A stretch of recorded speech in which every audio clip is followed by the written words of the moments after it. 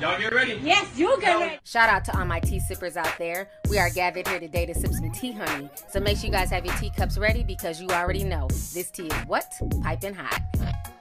Hey, you guys. I hope you guys are doing good today. I know it's been a while since you guys have seen my face. Surprise, motherfucker.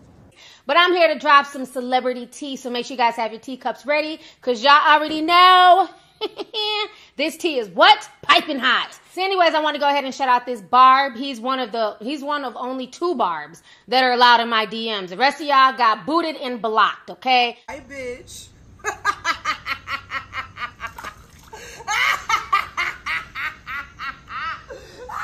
Because anytime I talk about Nicki, y'all getting y'all's feelings and you think that that's like that's your ticket to, you know, cuss me out directly. So literally there are no more Barbs in my DM besides Malachi and one other person. And they've been tea sippers forever. And they've always been respectful, even if they didn't agree, if they felt like, you know, oh, I didn't really like that Nicki video. They've always kept it respectful. So Malachi hit me up today. And he was basically kind of upset because he felt like, once again, Nicki's being drugged on social media. People are going in on her. So he wanted to, you know, kind of talk to me about it. And I agreed with him. Oh my God, shocker. The girl that's supposedly on Cardi B's payroll is taken up for Nicki. But see, that's the difference between me and other people. I don't have to sit here and make up lies or relish in Nicki Minaj getting drugged because it does nothing for my life either way, okay? So I don't have to make up lies on celebrities or be down with the Nicki Minaj hate train or any of that mess. I look at everything fairly and I will report stuff fairly because my channel is about what? Integrity and truth, okay?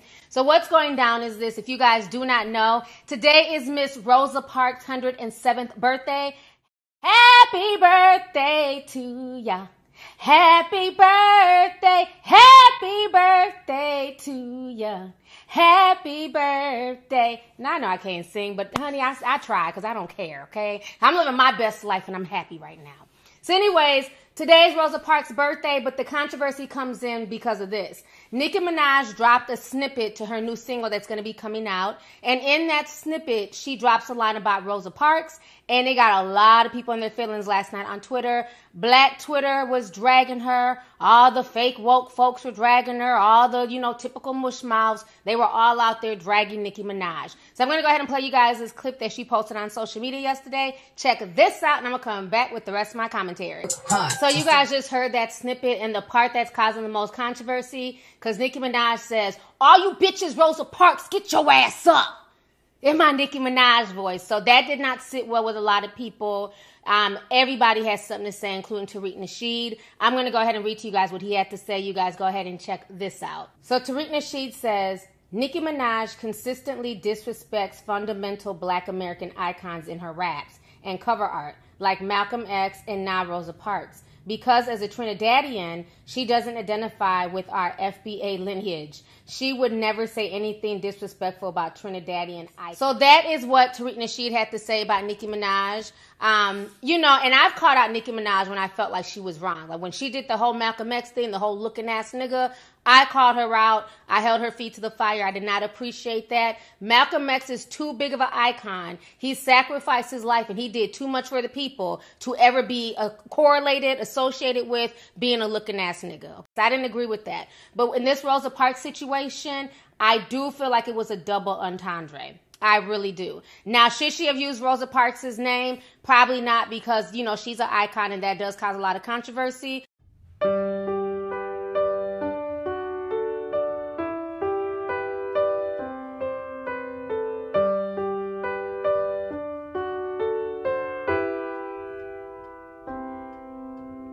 But I don't think she meant it in a disrespectful way.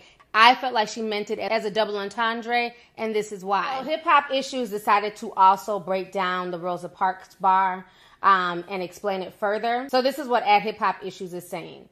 The bar is a double entendre, a metaphor, and wordplay.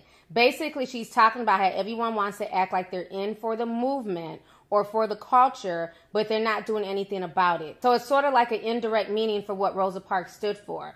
Although Rosa Parks was sitting down, she made an impact. But others are lazy sitting down trying to attain an equal result as Rosa Parks. So they are trying to make an impact, but their approach isn't getting them there. So basically, they got the get your ass up and get to work. Then he says, because everyone is not Rosa Parks. And what worked for her might not always work for you. Also, Nicki followed up and said, "You a clown, you do it for likes." So basically saying not only are they putting in zero work, they are doing it just so people could praise them for it and not for the sake of standing up for something / trying to make a real impact.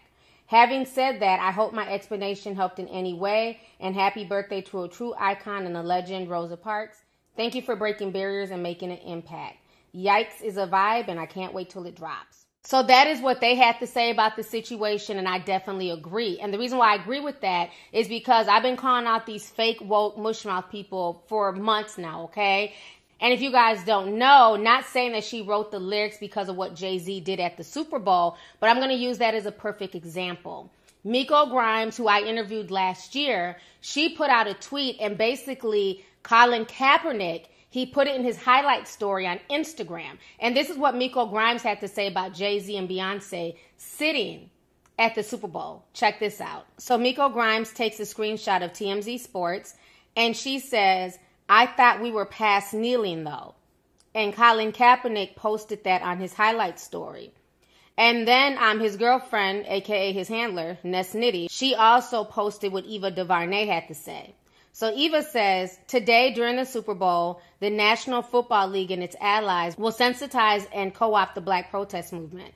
I refuse to watch that happen before my eyes as if it's all good. Some things are worth more than an afternoon of football." So you guys just saw all that. So that is where I feel like Nicki Minaj was going with the lyric, okay? Not saying that she's throwing shots at Jay-Z or Colin Kaepernick, but it all makes sense. You have a lot of people who feel like literally fighting, arguing, and hitting a hashtag on Twitter or on Instagram is somehow making real change.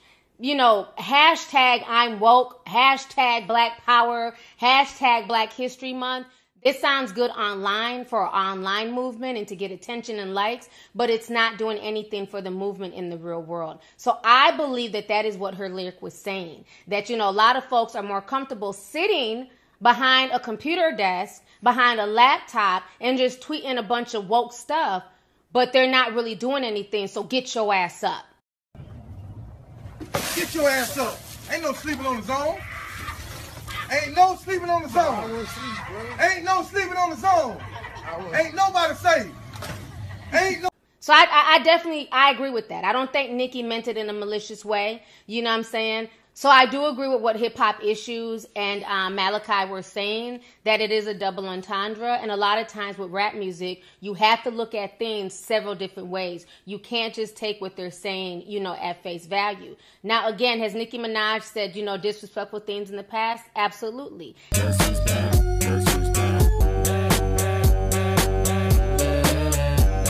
Eminem, the rap god. He done said all types of disrespectful shit, and people move on, and, you know, they still give him a chance, and they go out and they support his new music. So I'm not going to bash the lyrics that she said in that song, because I feel like with everything going on in this day and age, it definitely had a double meaning. That is my opinion. You know what I'm saying? So thank you so much, Malachi, for sending me that story. You know what I'm saying? I hope I broke everything down. You barbs who hate me, kick rocks and stay off my channel, okay? But anyways, y'all, let's go ahead and get the discussion popping. Let me know your thoughts on everything going on with Nicki Minaj. Make sure you hit that subscribe button. Don't forget to thumbs up the video. And last but not least, make sure you hit the notification bell so that way you can be down with our notification squad, honey. So let me know your thoughts on everything. Do you guys agree that Nicki Minaj was trying to be disrespectful, or do you agree with me that it was a double entendre? I want to know y'all's thoughts and opinions. So let's go ahead and get the discussion popping. Go ahead and leave a comment. All right. Deuces.